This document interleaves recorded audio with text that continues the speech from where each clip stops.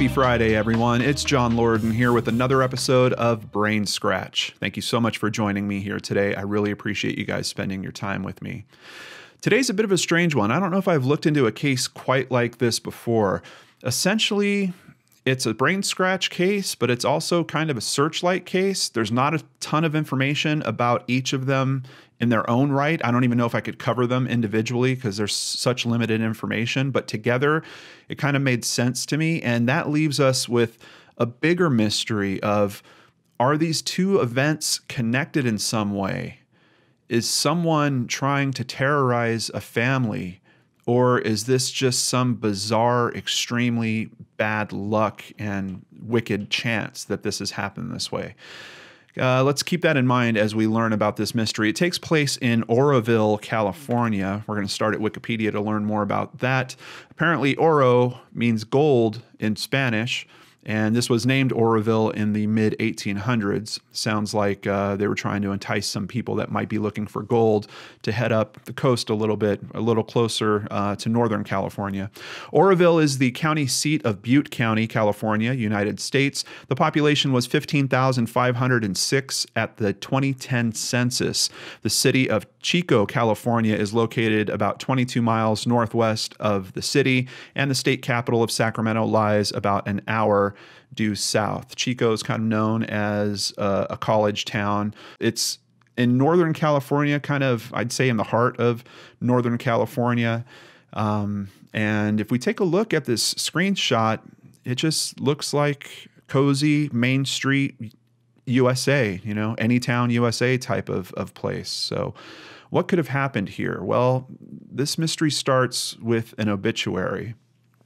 And unfortunately, in this line of work, I do look at obituaries frequently. I can say some of them are exceptionally written. I frequently like to include them because it lets us know more about the person, what their likes and dislikes are, what their family is like. Here, we don't have any of that going on. Obituary of Greta Putnam. Greta Jane Putnam passed away on November 8th, 2018 in Oroville, California. No public services will be held per her request.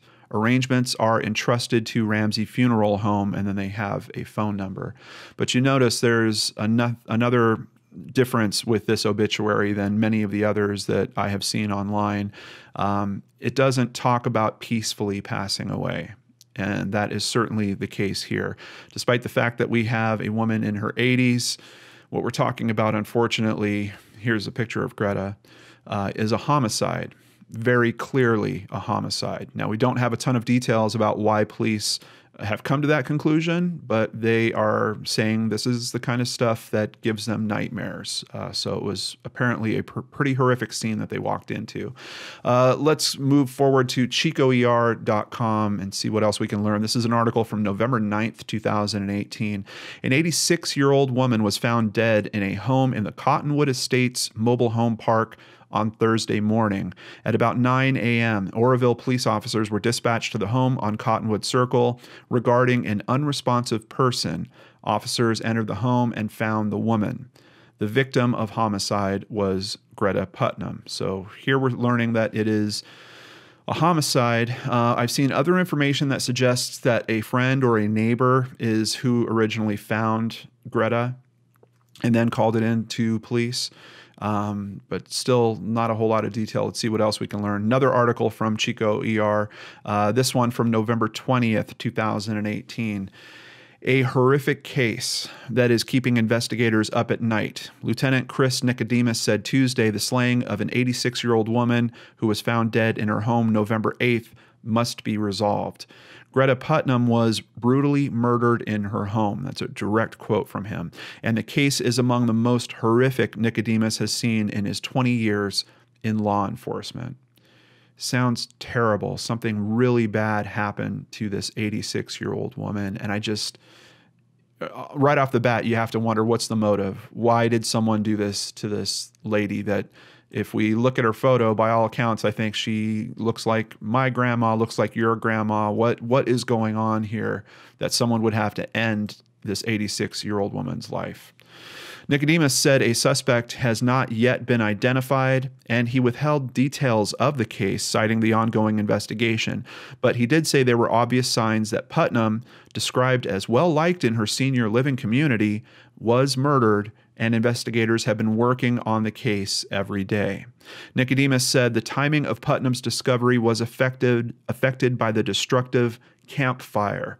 So the campfire has been big news here in the United States. I know that I have international viewers as well, so I'm going to do just a little history on that over at Wikipedia. We're going to learn about the campfire from 2018. It was the deadliest wildfire in the United States since 1918. And the 6th deadliest U.S. wildfire overall. Named after Camp Creek Road, its place of origin, the fire started on November 8, 2018 in Butte County in Northern California. The fire caused at least 86 civilian fatalities, injured 12 civilians and 5 firefighters, covered an area of over 150,000 acres, and destroyed 18,804 structures, with most of the damage occurring within the first 2 days. The fire reached 100% containment after 17 days on November 25th, 2018. And I can tell you, when I was doing research for this case, the campfire is still being investigated. They're drilling in on what might have been the cause of the campfire, the scene where it actually started. Some interesting developments going there, not really related to this case, but you guys might want to Google it if you want to know more about the developments on the campfire. So the campfire was reported originally at 6:30 a.m. on November 8th, same morning, and went on to become the most deadly and destructive wildfire in California history. The lieutenant said the police department had resources working on the homicide case, but not all its resources. Other police personnel were assigned to help with the fire. So we already have a little bit of a knock in terms of the resources that are being allocated to Greta's case. Does that affect the investigation? There's not a whole lot of information out there, but they're being pretty clear here that in some way, yes, it did affect the investigation because they would have had more personnel and more resources responding to that scene. Does that necessarily mean investigators, particularly for a homicide, that they would have been assigned to other areas for working with the fire? I don't know. The fire was pretty early on at that point, but if they had any casualties already happening, possibly, even possibly those investigators could have been dispatched. So certainly a lot to consider when we have emergency resources that are already being stretched thin. And now we have this happen. So far, there has not been a big break in the case, Nicodemus said, and no arrests have been announced. But the lieutenant said the State Department of Justice has been assisting police. Police have sent evidence off for DNA analysis, and investigators are continuing to hunt down leads and possible surveillance footage. We're going to look at a map a little bit later. I think there are several places where they might be able to get surveillance footage. We'll take a look at that together. The lieutenant said Putnam's killing was not the result of a drug ripoff or gang shooting. It was that of a woman who apparently had no enemies in her quiet community. Very strange, and I almost wish they would have just given us the original quote here. I don't know if he was talking about drug ripoffs and gang shootings being the norm for homicides that he deals with, or if there was some particular reason why he was trying to associate a drug ripoff or a gang shooting. I don't know if there's a rumor circulating out there that perhaps there was some form of drug ripoff or this was gang related in some way. I would tend to think not, but I wish we had the original source quote so we could make that determination for ourselves. Moving over to krcrtv.com, an article from December 5th, 2018 also has an accompanying video segment you might want to check out. Of course, I'll have all these links in the description box below so you can go through them if you would like to as well. While the campfire has dominated headlines in Butte County and across the country, the family of an 86-year-old woman is waiting for answers about her apparent murder. And here we actually at least have a sign of the mobile home park. It is a senior mobile home park. We can see from that, and we'll get some more views of it once we get to the map. Sometime around the 8th of November, her life was taken, and by who we don't even know, said Donnie Rhodes, the grandson of beloved 86-year-old Greta Putnam. Donnie and his twin brother, Ron Rhodes, are desperately looking for answers as to who and why their grandmother was killed. They describe their grandmother as generous and loving and who is greatly missed. Everybody in this park knew my grandmother, and there's not one bad remark anybody can say about her, said Ron. And here we actually have an image of both Donnie and Ron as they're being interviewed. It's been weeks since her death, but memories inside her home are still there. Her belongings are neatly being packed up and boxed as they move her belongings out of her home. However, their grandmother's chair still sits in the living room empty. Ron said her presence remains. Her spirit's right there. That's the last place I saw her, said Ron. And of course, they even got a picture of her chair here. There is still a murderer out there running around, and that's the scary thing. Not just for me in closure, my brother for closure. It's somebody still out there, and it can happen to anyone, said Donnie. Yeah, and this family has a bit more reason to be concerned. We will get to that, but let's continue with more information on this at actionnewsnow.com. We can see there's another video clip here. I've actually stopped it at this particular place because I wanted to show another picture of Greta. Oroville police are calling the murder of 86-year-old Greta Putnam their top priority. And this is an article from December 6th, 2018. No word on a motive yet. Police are investigating several leads, including the church next to the victim's home, where homeless people have been spotted. Kind of interesting that a church would be called out in an article like this. And I can tell you, if you look at the comments below that article, many people are taking some offense to the way that things are phrased. The article is basically a rewrite of the video segment, and I have to admit there's some things about it that are a little clunky, possibly a little insensitive. I don't think that was the intent of the author of either the video piece or the written segment, but I understand why people are feeling that way about it. It could have been done a little bit differently. So here we're taking a look at the Cottonwood Estates. This is the mobile home park right here.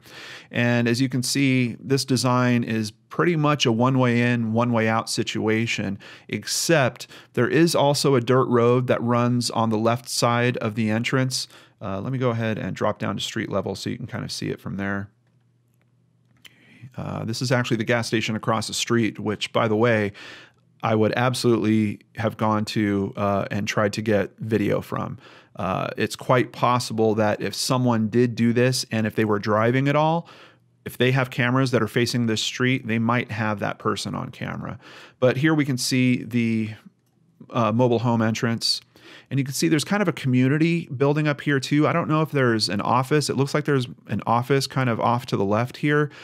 Possibly some cameras could be around this as well. Not necessarily, though. I think the likelihood of it being at the gas station is a lot higher because you have their pumps, you have ATMs typically at gas stations, a lot more things to protect. But if we look to the left of the entrance, there is this kind of dirt road that circles around the park. It kind of goes along the side. You can obviously take a vehicle on that. And unfortunately, Google won't go down there, but I've looked at it from the overhead view, and it does appear that there's not a solid fence. I do believe there's sections in here where you could possibly get through. Now, one of the videos I watched had a reporter that was speaking, and she had the church behind her. The church is on the right side of the entrance. We can see it over here. Let me go ahead and drop down to the street view for the church. And it always wants to face the gas station for some reason. So to the right of the entrance for the mobile home park, this is the church. It looks like it might have used to have been a hotel or something, and maybe it's been converted. But there is a fence that is between the mobile home park and the church, but it's extremely low. It's a wooden fence that is maybe 3 feet tall. And even in the segment that I saw with the reporter, there are breaks in that fence. You could easily walk through the fence. Here you can get a little bit of a sense of it. You can see it's really short, but there are segments where there's no fence at all and you can just easily walk through. Even if there wasn't those segments, you know, any adults could pretty much step over this. So, it is interesting that they're considering that there might be a homeless population that is showing up at the church. I think that that's probably a pretty common thing for a lot of good, caring churches that are trying to help the community. I don't know why that is necessarily an investigative lead. I think it's something that should certainly be looked into, but I don't know why that got to the media, why that would be reported, unless there was something specific that was said by an investigator to the media about that. I'm really not sure why that came up in the news article. But, you know, it's weird. Somewhere in here, I'm not sure exactly where her home is, but somewhere in here it happened. And like I said, if that person was in a vehicle, they came out here and they were driving right towards where this gas station is. Outside of that, you have a lot of commerce around here. There is essentially a strip mall down here. There is some new construction that's going on the right here, so I would assume that any camera systems they have are probably not active yet. But if you drop south of here, you get a lot more businesses, a lot stronger likelihood that there is some type of camera that is hitting this road. So if a vehicle is involved, which I think is an important consideration, because if we're talking about, you know, this was potentially someone that was on foot, they might have not come out this way at all. Looking at how that fence is between on the north side of the mobile home park, they could have just hopped the fence. You can see there is kind of open fields that are back here. They could have cut across the field. We've got that road that's winding all along the south border. They could have cut out to where that road is. It does look like there is another entrance kind of close to that road, right about here. I don't know if that's gated or not. It sure doesn't look like it from the aerial. Of course, we can't really get in much closer than that. So a lot of considerations just when you're checking the map on this, trying to understand where it happened and what would have been the escape route for the person that's involved. But I do think there is a chance, I don't know how strong the chance is, but there is a good avenue of investigation looking at surveillance for many of these businesses that are around the mobile home park. Let's go back to the article and continue with another very interesting detail that is the start of the second mystery that we're talking about today and the third that we touched on at the start of this video. Police say they are also looking for Ms. Putnam's relative, 21-year-old Dominic Potts, in connection to the case. He has been missing since Ms. Putnam's body was discovered. Potts' car was found abandoned about a month ago near Chester. Plumas County Police are working with Oroville Police on the investigation. Now, one critique about this article that I agree with people about is there's a very important fact that's being omitted from this blurb here, and it's unfortunate because, you know, the lead-in for this blurb is talking about who they're looking into potentially as being related to this case. You know, I mean, they're following leads with the church and the victim's home where homeless people have been spotted. That is a pretty leading statement to saying, wow, they think that the killer might be a homeless person that came, you know, jumped across the fence or walked over the fence. But now they're going to this conversation about, oh, she's also got another relative who's only 21 years old and happens to be missing. He went missing before this happened. Now, I think that's an important fact to consider. When you leave that fact out, it certainly leads your mind down a very specific path for some of us. Some of us would say, wow, did he do something? Did he go see his grandma? Is this a robbery that we don't know about because there was some family heirlooms that he took that, you know, haven't been accounted for or something along those lines? But knowing that he actually was missing a few days before this, I think changes the game a little. And we've got some other stuff that we're going to look into on that as well. There is also some rumors spinning around what was going on with Dominic, which we're just going to touch on at the very end. You guys know I don't typically include that type of information in these reviews, but it's just a theory. That's basically how we're going to cover it. It's one possibility that's being spoken about with this case. But let's continue with what we can truly learn from the articles. The family continues to search for answers. In a written statement to Action News Now, they describe Ms. Putnam as a loving and positive person. You could always find her outside in her power chair, watering her flowers or blowing the leaves off her front porch. She loved being outside. She lived a full, extraordinary life. From modeling in her early 30s to becoming her own broker for Century 21, she did it all. You name it, she did it. Anyone with information that could assist in the investigation is encouraged to contact the Oroville Police. And I actually have contact information down below for Greta's case and also for Dominic's case. So we've got two separate departments that would need to be contacted depending on who you have information for. I've got that broken out in the description box below. This case was originally brought to me by a very caring brain scratcher that has been hearing a bit of the rumor mill churn on this case. So she's been keeping me updated about that stuff, but also giving me some of the links that are actually being presented here today. I believe that Dominic is Greta's great-grandson. Unfortunately, I don't think any of these articles really detail the connection between these two people outside of saying that they're related, but I believe Dominic is actually Greta's great-grandson. Let's continue here at plumasnews.com and learn about the case of missing person Dominic Potts. According to the Plumas County Sheriff's Office, Dominic Potts was reported missing by his family November 6th. So if we start kind of trying to formulate some type of timeline here, we have his report of being missing November 6th. We have Greta's body being discovered the morning of November 8th. This family, to have two things happen like this in that close of a period of time, let me just say, I am deeply feeling for these people. It is hard enough dealing with having a missing loved one. It's another entire thing when we lose someone that's close to us that is getting up in age, but it's another complete thing when that turns out to actually be a homicide. So we have something really bizarre going on here, and that's why I asked at the start of this video, is someone getting at this family? Is someone trying to hurt maybe someone else in this family by these two instances? Or are they related in some other way? Now, the rumor mill aspect, from what I've been hearing, I don't think the family is really subscribing to these two things being connected. I have to tell you, just with my experience of looking into hundreds of cases now, the likelihood of these two events happening this close and not being related, I don't know how small it is, but I think it's less than the chance that these are somehow related. It's too tight. This window is too close. Is this all related to the fire? I don't know. That's a completely different thing. We don't have a linkage necessarily directly between Dominic, Greta, and the fire. What we do have are two family members. One of them has been found dead. The other one is missing. Their vehicle has been found.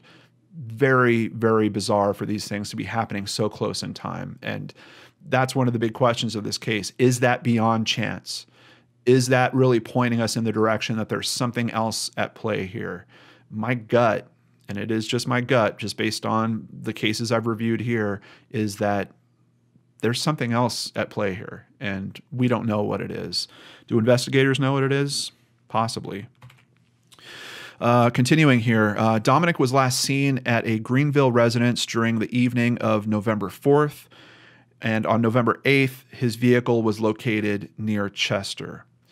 So not only do we have his report not going until November 6th, he's actually not seen after November 4th. So if we are trying to put some kind of timeline together here, he's disappearing the evening of November 4th. What I really wish we had was some type of estimated time of death for Greta. And I have not seen any solid information on that. We know she's found in the morning, so I'm kind of assuming that it was likely the night before that the attack to her happened, but it could have even been before that. Would it have been several days before that?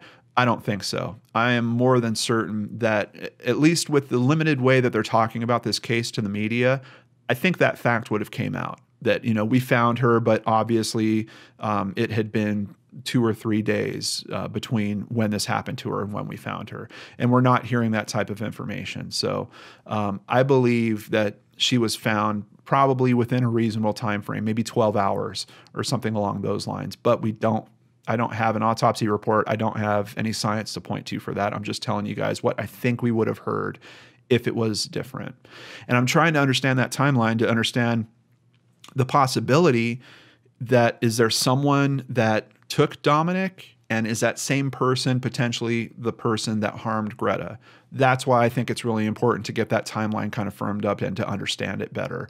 And for any of the family that's watching this, part of what I'm trying to do here is give you guys the points to try to drill in on to find these answers for yourself as well. And I know the family is already working on a timeline. We're going to touch on some information that's coming out through a Facebook page that is essentially working with them on Dominic's case. But it's really important that we try to firm that up. Here at actionnewsnow.com, we have a photo of his truck that was found in Chester. Potts worked for Diggett Construction in Chester, California, and resided in Greenville. So now the story's starting to fill out a little bit. We know that he was last seen in Greenville, and we know his truck is found in Chester. So 2 places where he would normally be. His mother told Action News Now that his truck was seen at the end of First Avenue in Chester near Lake Almanor. Let's pull up another map and try to make some sense out of all this. So I've got a few points already marked here. Greenville is where he lived. He worked approximately 25 miles away in Chester. This is what I believe the road that she was talking about that runs close to the water here. I believe this is where the truck was found. But Greta's home is way south of that. We're talking about 90 miles away from Chester, and even more from Greenville. I guess there's a different route, so you might be able to tighten that up. Yeah, Greenville, it looks like it might be 80 miles or maybe even 75, something along those lines, but not exactly geographically connected. So if this is someone that is trying to hurt this family in some way, they have information. Like, how would they know where Dominic's great-grandmother lives? Especially considering that it's that far away. Is there ways? Yes, certainly. People could have been following other family members, could have seen them driving out there, digging around online, going through mail. I understand there's other ways to come to that. I'm just saying that it would take a bit of work. It's not quite the same as, his grandmother lived next door to him or in the same home as him. He's gone missing and she wound up murdered. We've got some considerable geographic distance that's going on here. It's still a drive. I mean, it's reasonable. It's reasonable to be able to do this if you have a vehicle, which once again is making me wonder about that surveillance footage, in particular around the mobile home park. But let's get back to the article here. Dominic's mother, Greta Putnam, also said the area where his truck was found has been searched by citizens on foot, local search and rescue, and with ATVs and an airplane. And of course, with missing persons cases, we're always nervous when things are found around a body of water. I don't know how many operations have been done actually in the water. We're not really getting that from that article, but I would like to hope that law enforcement is getting some resources and searching the water as well. Hat Creek Construction is offering a $5,000 reward for any information about his whereabouts. Dominic's father works for the construction company. It always warms my heart. I look for the bright spots in these stories. Hat Creek Construction putting up that money as a reward for information in this case, I think is pretty amazing and shows that they care about Dominic's father and his family as well. So I really appreciate them doing that. So what else can we learn about this case? We're going to take a look at the Find Dominic Potts Facebook. This is a post that they did on December 8th. Hi, y'all. I just wanted to confirm some things. Bear with me as I'm trying to get the most accurate info. There is some speculation that Dominic was last seen with a passenger. There are lots of speculations and rumors, but no hard evidence suggesting he was with someone, just hearsay. What we really need to know is when people last saw or talked to him. That's part of the reason why we're doing this video. That's part of the reason why I want you to see his face. Here is, I think this is one of the last known photos right before his disappearance. So this is a good shot of what he should have looked like around that time. That's why I want you guys to take a look at this truck. Maybe you recognize this truck being somewhere at some time that is part of this case. We want to help them get the best and accurate information. So hopefully both these cases can be cracked. There's a big chunk of time missing. So I urge everyone with reliable information to contact the Plumas County Sheriff's Office at 530-283-6300. I have that information also down below in the description box. We are trying to get reliable and accurate information as much as possible. Cameras, messages, phone calls, and hard proof to when someone has talked or last seen him. Right now, there is no confirmations per law enforcement. He was last seen with someone, but again, no lead is too small. But it's important we report all the info to the police so that they can follow up and look further into it. And I could not agree more. This page is to try to keep everyone informed on most accurate info that we know is confirmed. The more info we can get to the cops, the better. But please keep in mind, hearsay is not the same as evidence in police work. I report and run everything by Sesha and family to make sure it's accurate, and we'll continue to do so to make sure we're all on the same page. Thank you. The page that came from is facebook.com/find Dominic Potts. Of course, I'll have a link to that in the description box below as well. Please come here. You can see numerous photos of him. You can like the page. You can be sure to follow it for updates. As a matter of fact, let's read the latest update here, which is actually from yesterday. I have no doubt the truth will prevail. We all want Dominic back home. Please, if you have any reliable information on his last whereabouts, come forward. Hashtag bring him home. Hashtag we won't give up. Hashtag find Dominic. So I mentioned earlier, there is a rumor mill swirling around this. So now we're going to talk about what potentially could be going on here, and we're going to review. I believe this is probably the most popular of the rumors because this is essentially what I heard when I was first introduced to this story. So I know that this story is getting around. It's now even been posted on Reddit by someone. Unconfirmed information.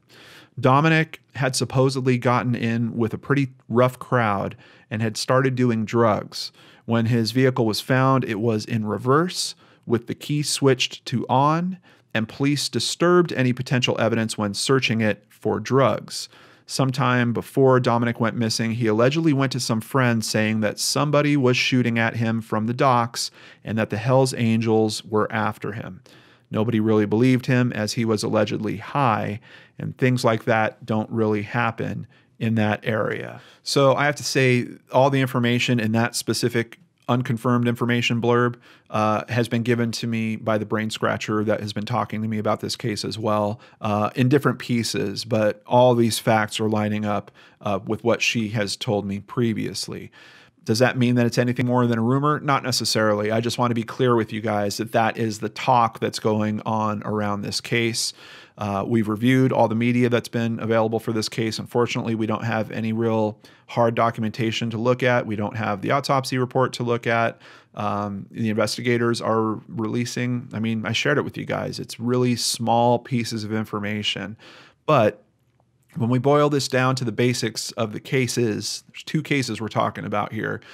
Something is strange, and it'd be a whole different thing if, you know, Greta was found deceased and Dominic went missing at that time or a day later or something along those lines. The fact that he goes missing first, and if this is true that he's been talking to people about the fact that he thinks someone's after him, and I don't know if it's Hell's Angels or not. I don't think that ultimately that's all that important. What is important is who's the specific person that's after him. I don't care what they associate with. Someone, he's supposedly talking to people about someone being after him. His great-grandmother winds up dead, and he winds up missing.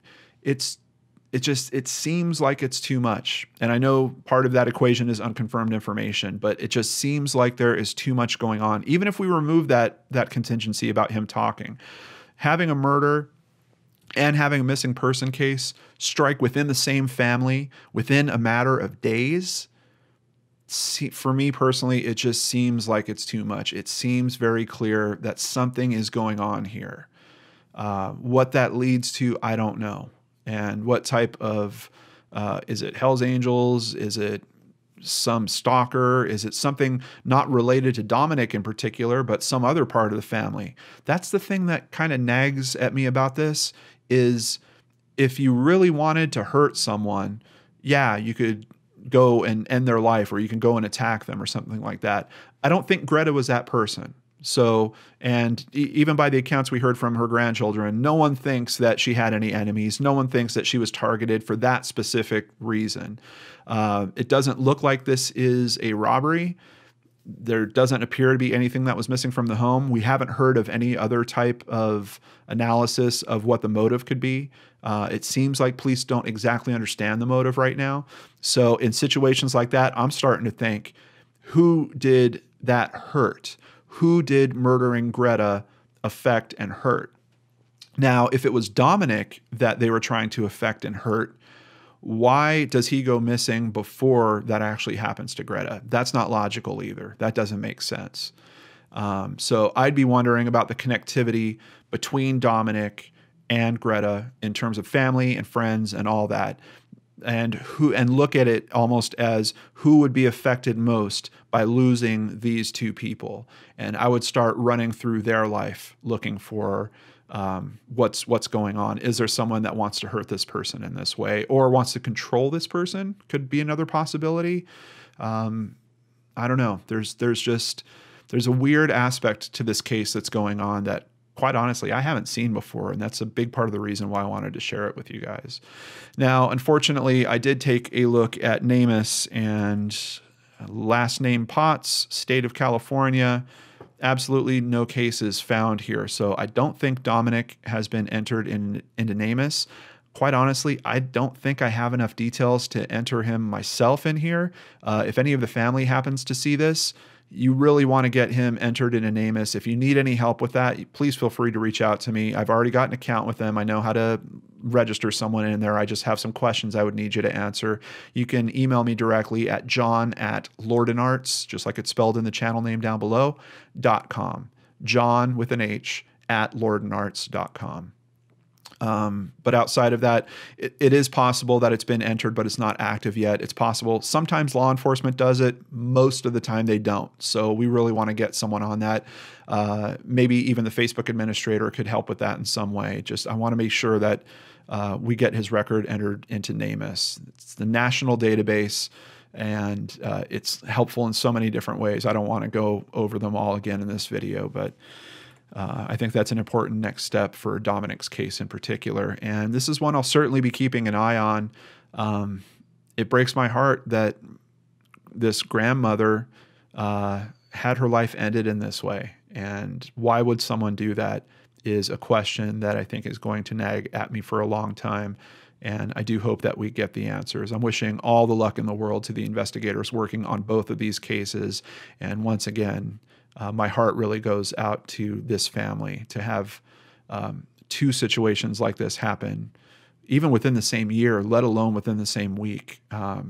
It's got to be extremely, extremely tough. So if you are a friend of this family, please do me a favor and give them an extra hug, give them an extra phone call, be there to support them, maybe take a meal over to their house. These are the times where they really need that type of help. And you might be the person that's able to do that for the rest of us out here that are watching and caring and hoping for a good outcome on both these cases. All right, before we get started with the review of comments from last week's episode of Brainscratch, I've got some people to thank. These are people that are donating to the channel through PayPal, starting with Jennifer Wilson. Jennifer, thank you so much. I really appreciate that. Also, William Fuller with a big donation. It's a donation for the whole year. William, I really, really appreciate that. Thank you so much. Next year is going to be a big year for the channel, and that's really going to help me get some things where I need them to be, to take on a few big special projects that are coming up that I'll let all of you guys know about very soon. And finally, another donation from Alyssa Oliver. Thank you guys so much. I really can't do this without you. And of course, I love it when we're able to help families in need. Unfortunately, I didn't see any GoFundMes or anything for this case. I certainly would have donated to that. Might be another idea for the friends and family to possibly get something together so people can help in the search for Dominic. So last week's episode was Who Shot Ashley Oakland? That's the case of a real estate agent that was shot in a model home in a new development. We had someone reach out that seems to know a bit more about the situation. So let's start with a comment from Lindsay A. She was working there. This was a larger, brand new development with construction still going on. She was not sexually assaulted. I think the scorned lover theory was thrown out very early on. Her relationship with her boyfriend was excellent. My friend was her partner at work. They both worked out of that model home. It was their office, typically not at the same time though. I think the consensus is a coworker or a competitor around here anyways. I sent this to investigators to watch along with my friend who worked alongside her and to Ashley's brother. Lindsay, thank you so much for the additional information and for sending that video around. I really appreciate it. And I really, really hope that the investigators, Ashley's family, the friend that worked with her, I hope that they see something helpful in that video. Maybe it'll nudge a memory. Maybe it'll tickle some different avenue of investigation that they hadn't thought of, something along those lines. That's ultimately my biggest hope in doing this type of work. But thank you for reaching out, Lindsay. Dr. Gunsmith, regular commenter, longtime Brainscratch fan. Sounds like a professional hit. Usually a hitman would shoot the chest first to down someone, then one to the head as a finisher. Hope the family gets closure. Dr. Gunsmith, I think you make a really good point there. And I agree with you. There's an aspect to this case where it doesn't feel like a personal attack. I think with the Lindsay Buziak case, at least the limited details that we do have of the attack that happened to her felt much more personal in nature. This does have kind of what I consider like a disassociation going on with it. You know, 2 shots, nothing taken, no assaults outside of that. It does seem like someone that is kind of disconnected from her, and it just doesn't necessarily feel like a crime of passion. On to another comment from Silver Amaryllis. I think the woman who found her knows something and can't say what she knows for some reason. That sums up a bit of a conversation thread I saw that was going on about her, and just the fact that she tried to take her own life, and a lot of people didn't really understand that. And I got to tell you guys, I kind of struggle with it too. I just don't understand why she would go to that extreme. But some people made some very good points. We don't know her personally. We don't know what her personality is like. We don't know what other stressors could have been going on in her life to lead her to even consider doing something like that. It could just be that this was almost the straw that broke the camel's back type situation. But it still makes me wonder. It still makes me wonder, does she have some more information that she was willing to share? Or even in an unreasonable way, did she feel like she somehow could have affected the outcome and that she missed the opportunity? Which I would hope not. I would hope that someone isn't torturing themselves in that way. You know, if only I had gotten there 2 minutes sooner, maybe I would have seen someone or something along those lines. But people sometimes do stuff like that. So we do have to keep that in consideration. And thank you, Brain Scratchers, for kind of discussing both sides of that point of view and doing it pretty respectfully. I really appreciate that. Little Teeth Keith says, I bought 3 houses and sold 2 since 2007. In each of the 3 I bought, I first had to meet the agent at his or her office with my pre-approval mortgage statement from my bank. While at that office, all of my personal information, including a photocopy of my driver's license, was handed over to the real estate firm. Long story short, they knew who I was, and I assure you, more than one person at the real estate company spoke with me face-to-face in their office that day. Looking back on it, I think that was their way of protecting their agents. Plus, it gives them an opportunity to feel me out a little as far as a sale goes. I know not every transaction works like mine, but I think more effort needs to be made to protect these folks as they do their jobs, which are often at odd hours of the day and sometimes night. Keith, really, really good insight, and I agree with you. I think more can always be done. This is going to be one of those security risks where there's constantly things that are going to evolve in terms of the risk that can inherently happen.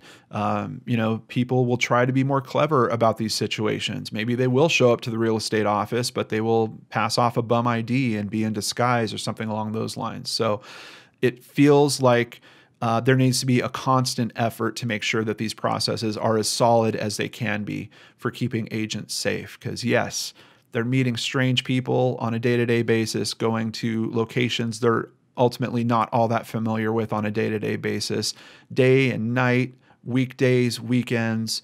That makes for a lot of variables, and their safety has to consider all those variables. So I do think there should be like a committee And I think that we saw that in last week's story, that there are some organizations that have kind of been put together around all this, just those committees working together in an ongoing effort, maybe have a meeting every year, an annual review of the safety procedures, and then some type of publicity thing where they're able to take their best practices and filter them down to all the other companies, everyone working together to really get those best practices and keep their agents safe. The Erie Ferry says, I worked in apartment management for 9 years. We held IDs in the office before and while we did the tour, or they didn't go on the tour, period. We also had to write down their name and contact info on a guest card and leave it in the locked office with their ID. Even if I were working by myself, it would still help protect me. I also always took my phone and pepper spray on my keychain. When coworkers were there, I'd also take the walkie, and we had a code like work order needed for apartment 293, which would signal to the office and maintenance that I was in trouble without tipping it off to the perp. There was no apartment 293. It only went up to 292, but the perp would most likely not know that. Erie Ferry, thank you so much for sharing that. Some really good ideas for safety in there. And absolutely, apartment management, also, at least the location is kind of locked in, but just as risky. You're meeting people you don't know, and having good safety practices around that, also a very smart thing. So thanks to everyone that really contributed to the conversation on last week's episode. And we will keep our eyes on that case as well. If there's any new developments, I'll be sure to tell you about them here on the channel. Take care, everyone. Have a wonderful weekend, and come back on Monday for a new episode of Case Cracked here on the Lord and Arts channel.